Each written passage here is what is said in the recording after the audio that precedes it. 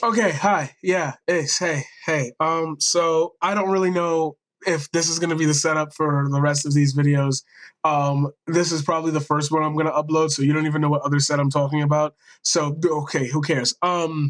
So I was outside relaxing, and I randomly thought about the fact that I was thinking about how racism works on a scale. And I know that's weird. Why were you outside thinking about that? Because somewhere in my head, I was thinking about what happened between me and this former cop. The police coming straight from the underground. A young nigga got it bad cause I'm brown. I was going into Fordham, which I'll never do again. And I swear to God, I was looking for film locations because I was doing a Slenderman series at the time. No wiping in the club. Give me 20 And I was very surprised that it was picking up steam. So I was like, all right, for that much attention, I guess I'll go the extra mile and scout a location. So I ended up at Fordham. I ended up near this trashed house. It was abandoned or whatever on a block full of really nice houses. So I'm going down to each house asking, do you know who owns it? Do you know the property dealers? Blah, blah, blah. Regular questions filmmakers asks. And then I get to the house right next to it. So I go and I just kind of peer my head, like it's all gated. So I just peer my head over the gate just to see what was in the back. I didn't go in or whatever. That's pretty simple to figure out and easy. And the lady come out, the lady in the house next to it, the one we skipped. I guess we shouldn't have skipped this. So she's looking at us, and I'm talking to her. I'm telling her, "Hey, I'm a filmmaker. Hey, I'm this, blah blah blah. I'm looking for a place to shoot. Would you happen to know that?" But before I can get to the third question, because she doesn't respond for the first two, she says, "No, you are the guys who probably were out here vandalizing it these last few weeks. I'm gonna get my husband, and he's a ex cop." And I'm like, But why? Why would you do that? Why would you do any of that? that would be great.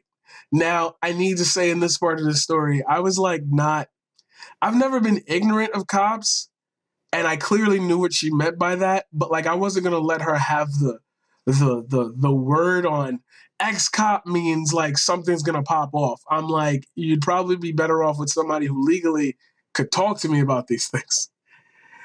So cop come out with a gun, and the cop is saying these things about people who have been there before. You look like one of them and everything. And I'm like, okay, he's going on a little bit deeper, but I clearly don't have the time nor brain to remember this. And he has his gun, and it's not apparent to me that he has a gun in his hand until he really turned over. And when he turned over, he was like, "Yo, if y'all don't leave right now, I'm gonna shoot you." And so I'm with two other people. And in my head, I'm like, all right, I'm going to just dip. Because somebody tell you, yo, I'm going to shoot you. Odds are they're going to shoot you. But it's the way he said it. Now, obviously, these two people were white. I don't have to specify this. But it's the way it was the authority in his voice. You knew he was an ex-cop. But he spoke not like a police officer. He spoke like somebody who knew he could get away with shit.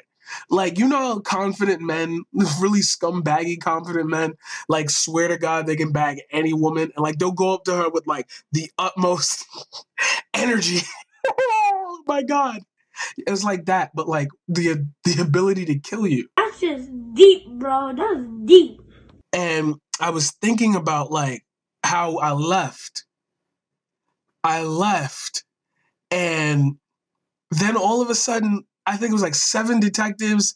There's 3 squad cars and just mad uniformed officers with their guns out. And I'm like, it's obviously linked to the guy. He obviously called in and said, "Hey, I got a tip on these guys." And he clearly could remember how we looked so well. But the audacity of that man to just and that's what made me think about it outside. It was imagine I was smoking in front of my house and somebody, my next door neighbor, says, "I don't like that." So they call the police and say, "Can you get him to stop?" They show up and already I'm tense.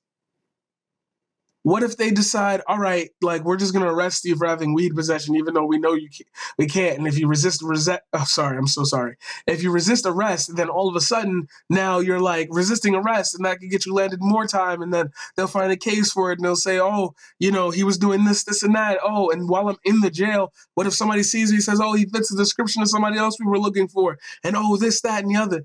And it's like just the little action of not being open and judging somebody. Just in that instance, he said he never met me a day in his life, but knew I was a criminal. I had a suit on, a full suit on in the summer. So yes, I am a fucking idiot. Trust me, we're going to get to that and like somewhere in the future. Just, it's just he knew that I was a criminal and I had never been taken in by police, nothing. And he knew a truth that wasn't a truth. What do you call that? What do you call the ability of someone to just be able to like do that, Like, and I missed a wedding. I missed a wedding because this guy felt like I was a criminal. Just because of what? It wasn't my dress. It wasn't my speech. There was nothing identifying me of any type of theft. I wasn't nervous. I wasn't shaking. I wasn't like darting my eyes. I didn't have anything on me. I had my camera out. So what was it? Is it prior thought on his behalf? Because it still ruined my day. People do that all the time. You think an innocent police call, all right, they'll just scare them away. And no, you end up ruining somebody's life. What if my career had got sincerely damaged? What if that was the wedding I'd been waiting for? And on that day, an ex-cop, not even somebody on the force, an ex-cop decides, I'm going to ruin this kid's fucking day instead of just leaving them alone. And then we're going to do that thing where, what if he had shot me that day? What if he had shot me and killed me? Now I got to think, would anyone have cared? Would there be any charges? Would my father just grieve because he lost his son? Like, it's these questions that I got to think about every time I go outside. And it's like, I wanted to make a first video that was going to be funny and like this and like that. And I wanted it to be so well structured and so like not self-serving. And I wanted to throw in a little meme here and and it's just like, I can't focus on that. I keep knocking the damn mic. I can't focus on that. I can't focus on that. And it's like, I don't know where to go from here as a black, like as a human being with darker skin. I don't know where to go from here. So I guess at the title of this video, I'll add and this is why I don't upload as much, because everything has to have some intrinsic value to it now. I can't waste people's time. I can't just do throwaway videos like these. This is not a throwaway video, by the way. I hope to God you're still watching by 8 minutes. I don't know how to be funny. I don't know how to distract myself from the idea of it's all fun and games when I'm in front of the camera. But what if I start live streaming and some white guy thinks it's funny to swat me? Will the police know? Will they care? Like, all of that is like eating into my day-to-day. And I don't know what to do about that. And that's my first experience really realizing that at the end of the day, they don't really care about you.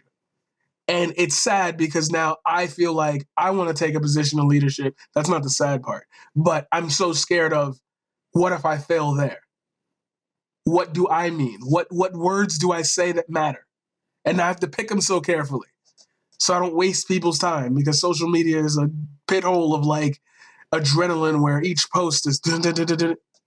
Who's going to listen for 9 minutes? Am I at 9 minutes? I'm pretty much at 9 minutes. Thanks, guys, for listening. As I said, I don't know if this will be the setup. If you like it, hit the like. I don't even think I'm putting this on YouTube, but if it ends up on YouTube, hit the like. Facebook has like 2. I'm literally a fucking moron. Thank you for watching. I don't know. Be happy.